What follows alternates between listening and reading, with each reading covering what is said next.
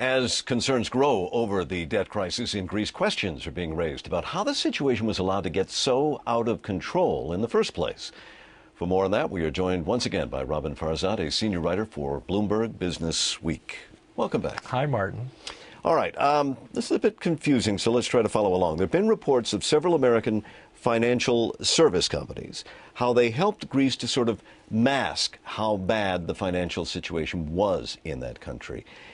How did that work? On a day-to-day level, yes, Greece is the word. But this is much more about juking the stats. This is about something bigger that we've seen in corporate America, that we've seen with Wall Street very often over the past 10 years, and that's gaming loopholes, finding loopholes, and exploiting them to the max until the situation is no longer tenable. In this case, it was enabling Greece and other European Monetary Union governments, ostensibly, to be able to look more healthy financially than they actually were by pushing out obligations, a kind of a financial alchemy that lets you mortgage the ranch and kick these obligations down the road and be able to say, well, we're in great shape right now, so we can afford to loan money at certain rates. All right. And then we have today the New York Times reporting that some of the same companies are betting against Greece. That is, that their investors are likely to financially gain if Greece were to go under.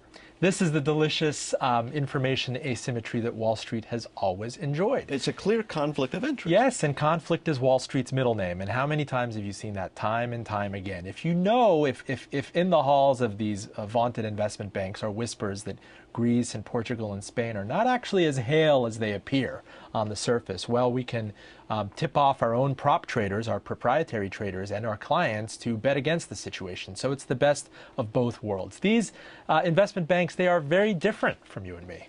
Well, do you think then this is going to bring about a further crackdown on the banking practices in Europe?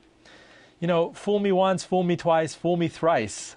This is going to be very late regulation, too late to the game. It'd be very helpful if the international monetary regimes, the EMU, the Federal Reserve, the SEC were on this scene a couple of years ago when these tactics were fomenting. But this is going to be after the fact regulation. Again, one thing you have to remember, the evergreen idea here is that Wall Street is paid to game the system. It's paid a lot of money to game the system, and it doles out a lot of money to the smartest guys, the smartest wizards, the smartest alchemists to go out there and exploit loopholes. So governments have to be especially prescient about closing these loopholes before they open. How do you see this European debt crisis playing out then? Greece has bills. They're multiplying. And it's going to get worse. 17 billion euros in debt comes due between April and May, and somebody's going to have to bail them out, whether it's the EMU or the IMF, and it's going to get worse. Do you think other countries will follow?